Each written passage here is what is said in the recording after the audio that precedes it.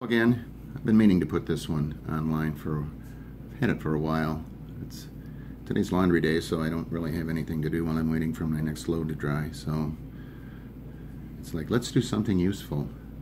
I don't know. Let's do this instead. What I've got here is a telescope mount. I've had this for a couple of months now.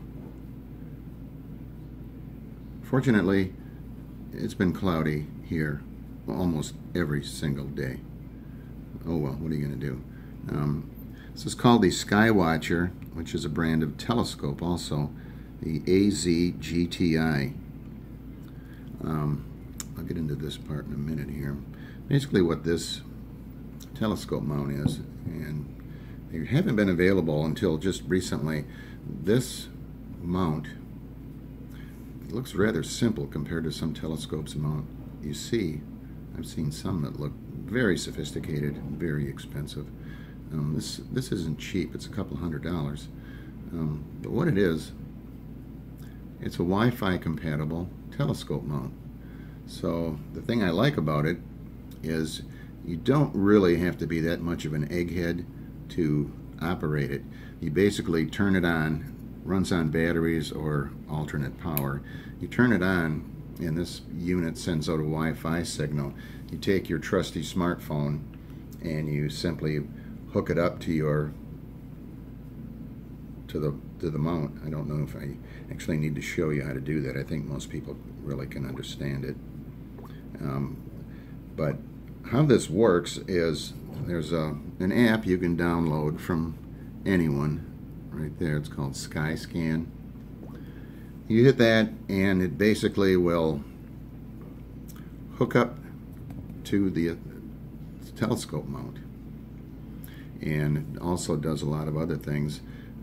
Once you get this connected to your smartphone, this app kind of takes over, and it can really do some amazing things, such as the first thing you do is you put your telescope on, and your mount, of course, is on a tripod, which I have.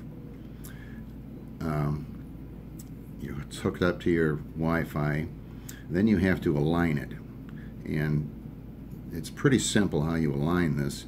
You simply point the telescope north and make sure it's level, and then the telescope does the rest. It'll ask you to zoom in on a couple of very prominent stars, and the telescope itself, you just push go, and this unit moves your telescope pointing at the star that you pointed out on the app. So when you do that, you line it up with two stars. All you have to do is go into the app and say, I want to see the Orion Nebula. You push that button and this unit will turn and point your telescope directly at it.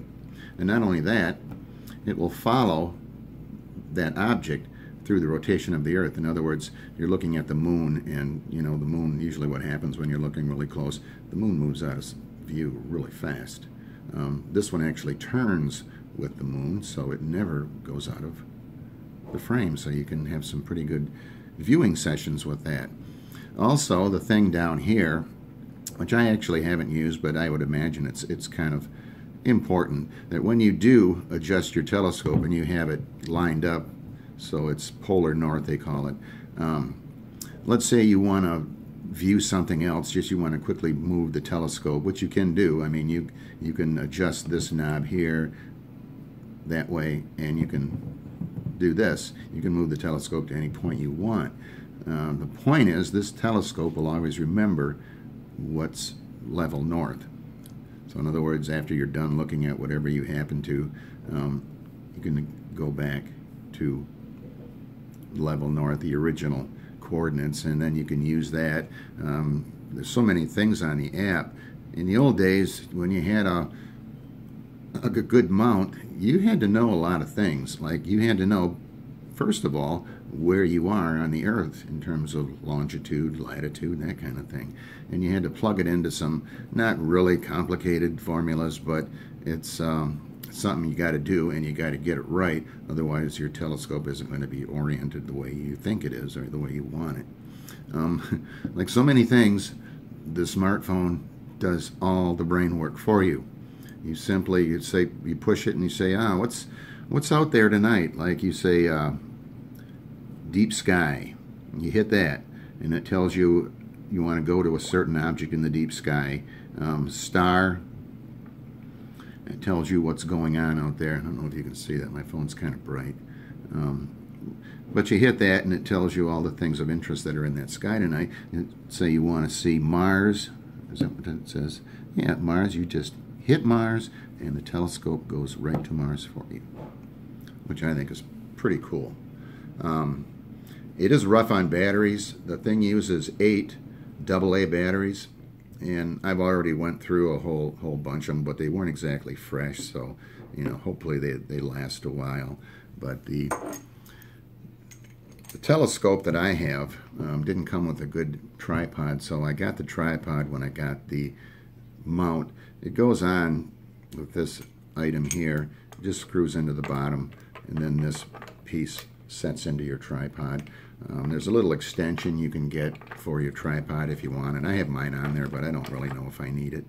But yeah, you just stick it on your tripod and charge that baby up, and it will pretty much, once you get it aligned properly, which again is super easy to do, it will find any object in the sky, be it a star, another galaxy, the moon, Mars, the sun, if you happen to want to watch it in the daytime, which I do, and I've taken precautions, by the way.